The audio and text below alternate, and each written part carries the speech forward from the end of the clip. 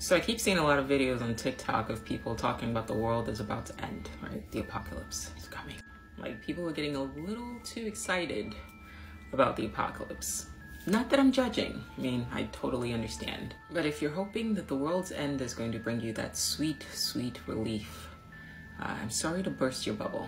I'd like to introduce you to a little theory called the Quantum Immortality Theory and Hugh Everett's Many Worlds Interpretation. Quantum Immortality Theory suggests that nobody ever actually dies, that consciousness never experiences death. Instead, whenever you die in one universe, your consciousness just gets transferred to a parallel universe where you survive. So let's just say all of these people who are anxiously and excitedly waiting for the end of the world are correct. If the quantum immortality theory is correct, you're just gonna wake up in a parallel universe with no memory of the fact that you've just survived an apocalyptic event.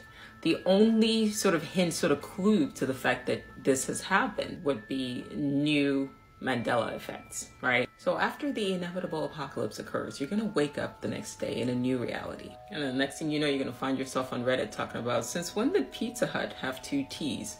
Arguing with people who are native of this new reality, talking about it's always had 2 T's. So what I'm basically implying here is that in our reality, apocalypses happen every day. You don't believe me? Okay. It's been about 65 million years since the asteroids allegedly took out the dinosaurs. So you mean to tell me that in 65 million years, no other asteroids have come through the neighborhood, take us out? You think we're just that lucky, huh? No other super volcanic events in 65 million years. We're just out there in space, just dodging asteroids, right? By luck, right? Earth doesn't have a steering wheel.